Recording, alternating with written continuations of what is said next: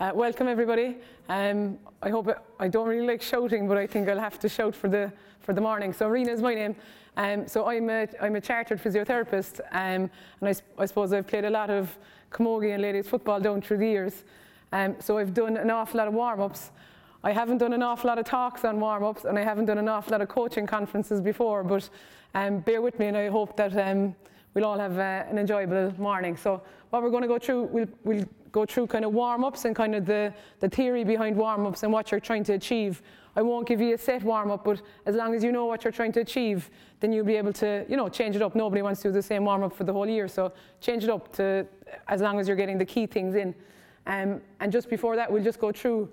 I've written down common injuries in the younger athlete. Now, they're not very common, but if young people do get injured, they're the common injuries that younger people get, that older people kind of get different injuries. So kind of for adolescents, they get kind of different types of injuries. So we'll just go through them so you just have a little bit of an idea of if someone gets hurt or anything, the kind of things to be looking out for. And if you do have questions, obviously we won't be hundreds of questions, but do shout away if you don't understand something, ask away. The first one is kind of lower back injuries. So there's two types of injuries that young people get in like adolescents get in their lower back.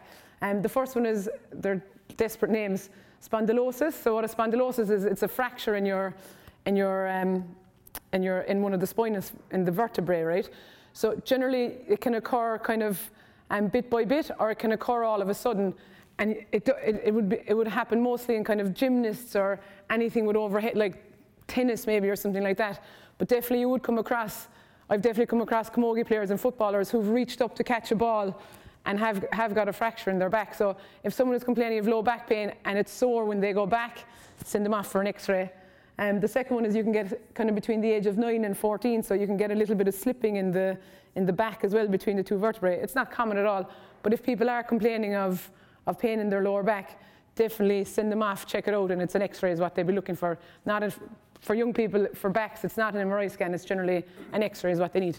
Then I suppose, again, these aren't very common, but they do happen. So there's two ones for the hip.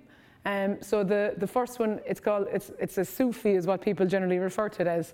So it can happen for people between the ages of 12 and 15. It generally happens to boys more than girls. And the type of person that it happens to is generally, if you're a little bit, probably on the larger side, if you're a little bit overweight, that's the kind of person it happens to. The symptoms is that it's a limp with knee pain. So if any youngster is limping, be sure and youngsters don't really limp unless there's something wrong. So be sure and send them off and check it out. And the second one is for younger again, so 4 to 10-year-olds, birthday. So if someone has that, you definitely don't want them running on it. So again, it's a limp. So if a youngster is limping, send them off, check it out. Don't be taking any chances with limping. Youngsters don't limp. Then the next one is our ACL. So this is very popular in the media, so we all know a little bit about our ACL. So your ACL is your cruciate ligament injury.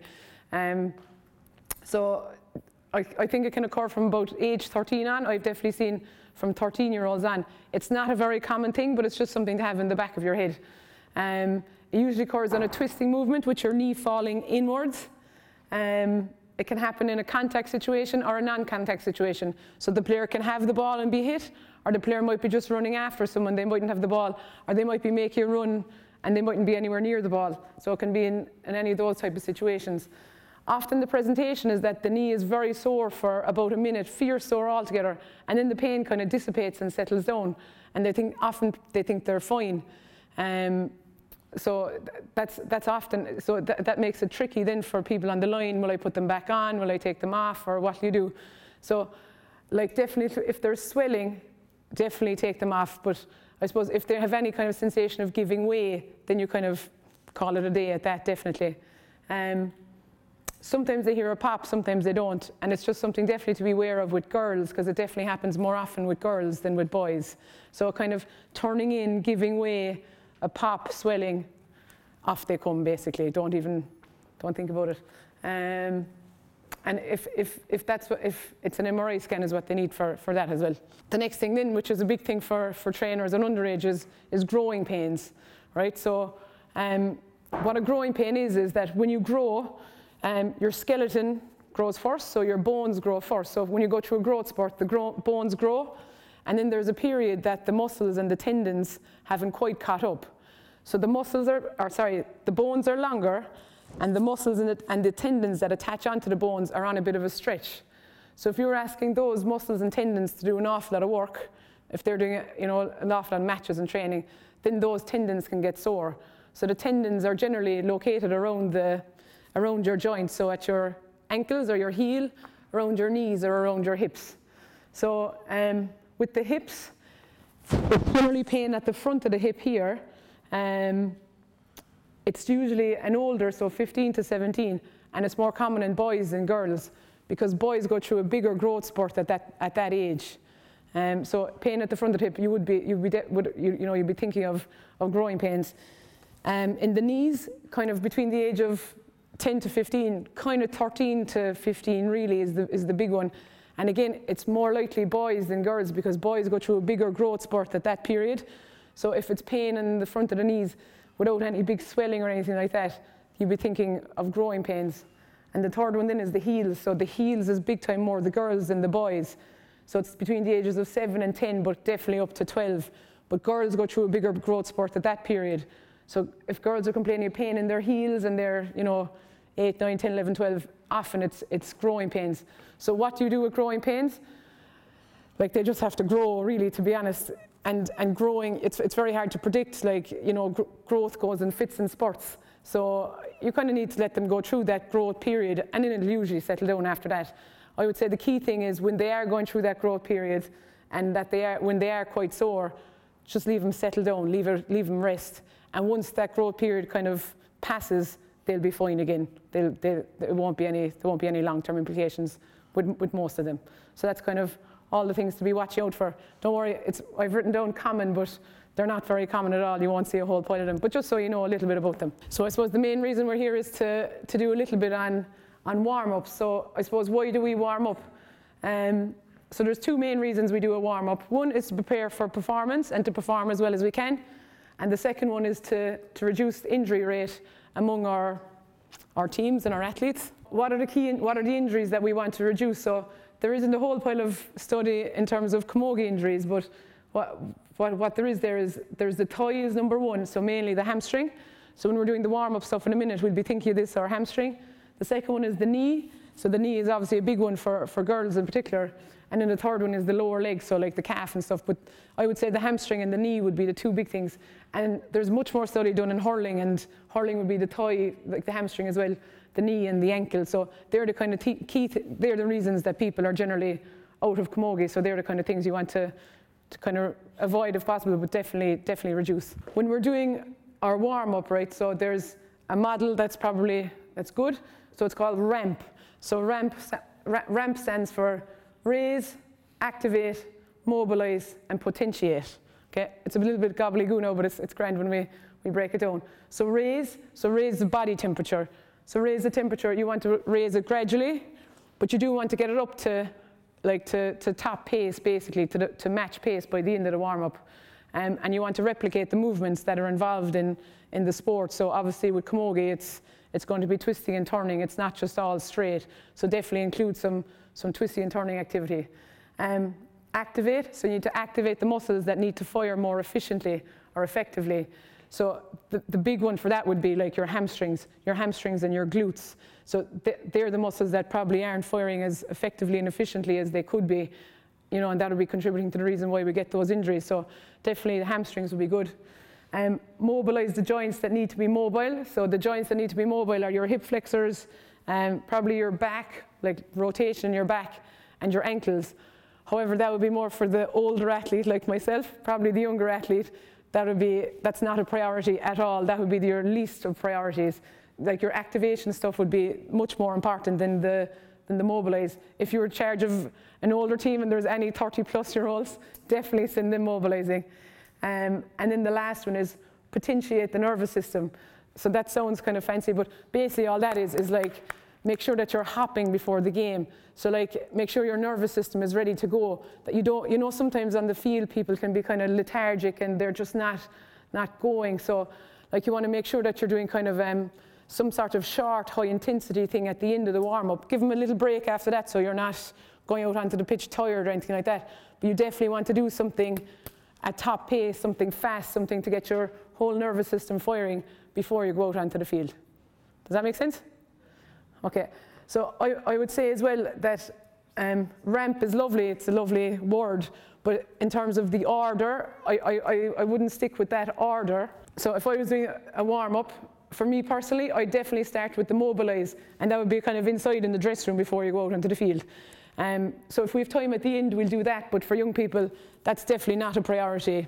Like, young people are generally fine in terms of mobility. Raise, I'd probably go to that first. So that would be like your movements. Personally, if I was organising a warm-up, what I'd be doing is I'd be mixing in the raise and the activation. So you do a little bit of, I'd probably have a ball, and I'd probably be doing some like, you know, in twos or in threes. Probably threes. I think threes is better. You know, you might do 2 minutes of just hand passing the ball, then you'd move on and do your first exercise, 2 minutes of maybe striking the ball, on and doing your second exercise, 2 minutes of striking the ball longer, on and doing your third exercise, 2 minutes of, you know, running faster when you're, you know, striking the ball to hand, next exercise. Then you might do your like dynamic movements, next exercise. Then you do your potentiate ones, like your hopping, the ones on the last column there, and then you're kind of ready to go. So you've got your ball working, you've got all your activation stuff done, and then you've all your firing stuff done as well. So personally, if I'm doing a warm-up, I do like to mix it up between the running, which is the raise, the activation work, and then the potentiate at the end when you are warmed up and ready to go. So what we'll do this morning is probably we'll go through all the raise exercises first, because obviously we don't have a field to be running around in. So we'll do those ones first. Then we'll do the activation exercises, and then we'll do the potentiate ones at the end. Yeah, so and then if we've time at the very end, we'll do our mobilization work. All right, does that make sense? Okay, so on the floor here we have four we've 4 squares. Yeah, we've 20. So we'll go into the squares. So I'll show you on this red square. The first one we're going to do. So we'll do the raise. So we're going to be running around in our squares, right? So we're going to do forwards and backwards, and we're going to do a side step. So you're forward and back. So we're going to go around in the square. So obviously forward is simple enough. Then you're going to go side stepping. So when you're side stepping, try and get them to have their feet in parallel. You see loads of people and they'll be turned this way. But when you're doing your side stepping, try and get them to have their feet in parallel so that they're side stepping along here, backing back, and you're side stepping along again. So forward and back is obviously easy, but the side step we're going to go feet in parallel. We might get people up and we'll just do those ones first to make sure we're comfortable with them. And then we'll do our shuffle, and it's a karaoke just after that then. So I'll get everybody to stand up. So off we go there. So running forward. Yeah, just follow on. So side stepping across. So remember your feet in parallel. So careful, your feet in parallel when you're going across. That's it, feet in parallel when you're going across. Very good. Feet in parallel, watch your feet in parallel. Feet in parallel. Good. The second two then are probably I think the shuffle is fierce important, right? So it's just it's a little bit tricky on your feet at the start, but it's very, very important. It's very important for defenders in particular, right? And I love defending, right? So the shuffle, and then the second one is the karaoke. So what a shuffle is you're taking 2 steps to either side, and I definitely would like to have your hands up as well. So I don't like camogie players dragging their hurleys, hands up, like you need to have your hands up all the time. So your shuffle would be 2 steps to the right, 2 steps to the left. And you want to do the same, so you'd have your hurley up, and you want to have the same back as well. So it's really good movement for defenders, okay? I'll do it once more for you. So 2 steps left, 2 steps right, and you want to have hands up and looking forwards. All right, so what we'll do is you're going to shuffle going forward, side step going across, shuffle going back, side step going across, and the hands are up. All right, try and get into so it's 2 right and 2 left. All right, off we go there. So good. 2 right and 2 left. 2 right and 2 left. Hands up. So remember, feet in parallel when you're going across. And 2 right and 2 left. Good. Sorry. 2 right and 2 left, and feet in parallel going across. Good. Excellent. Very good, very good. Sorry, this square is tiny.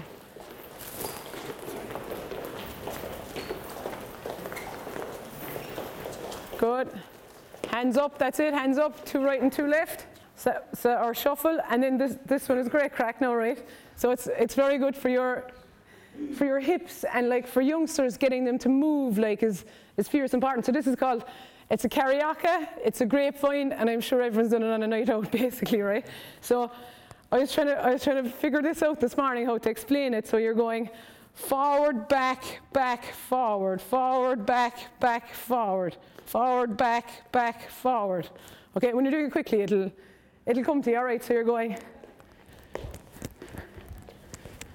Very good for feet, getting your feet right. So feet is very important for all youngsters. Even if they're not fast, if their feet are good, they're in with a great chance. So feet is very important for youngsters. Forward, back, back, forward, forward, back, back, forward, forward, back, back, forward. So we're going to have great crack now, right? So what we're going to do in the squares, you're going to shuffle forward. You're going to go across.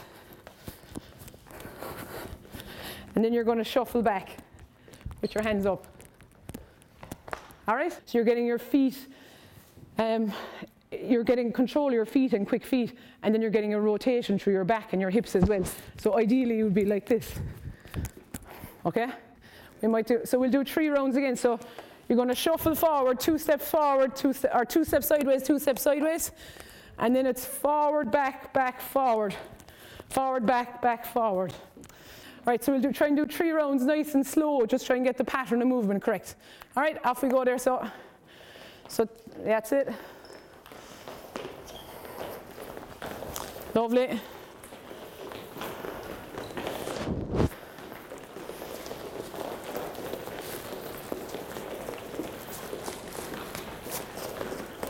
Good, very good, very good. So that's it, forward, back, back, forward, back. Excellent. Very good, very good. Excellent, well done. Super. So this is what we're trying to achieve, this one, lah. Okay, so we'll try just going down. Just take your time and off we go, yeah. Good, so you're trying to get good feet, that's it. Very good. Good, very good. And back up again, just practice away. Good. Very good. Lovely, down we go again, back down again, it's better, yeah, well done. Excellent, good.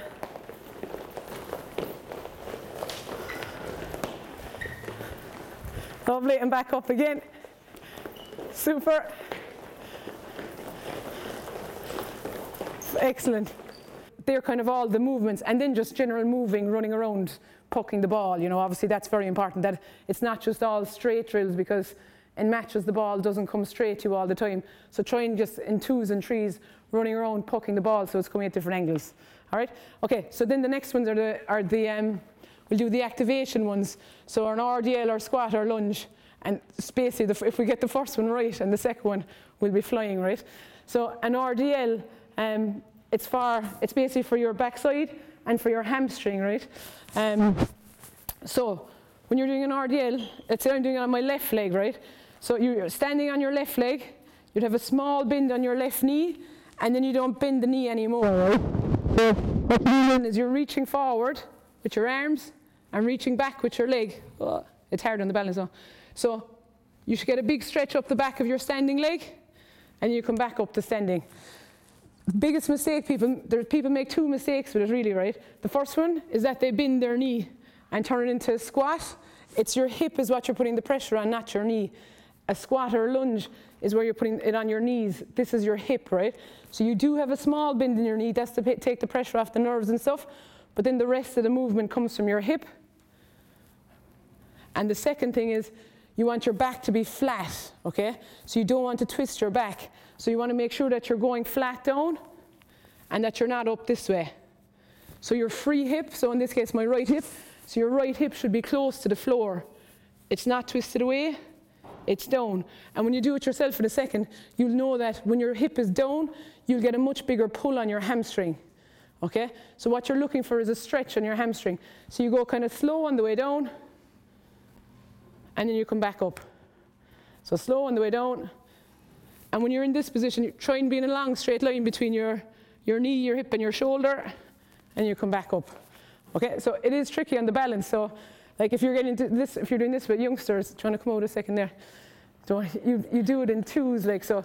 I'd be this way, so we do the exercise together, so that the two of us are together.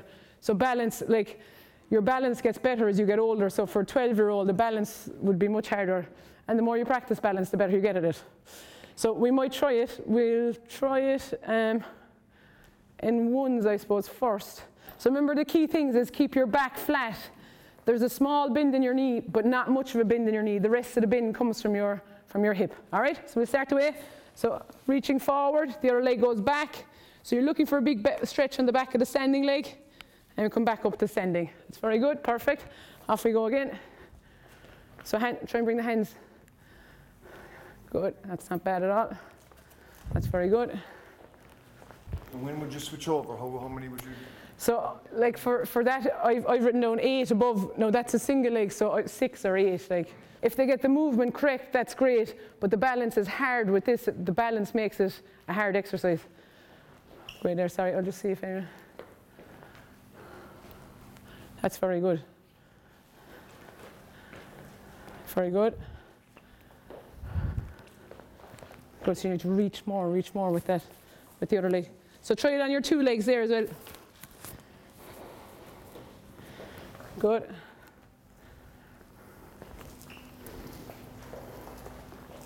Excellent. Perfect. So that's your first one.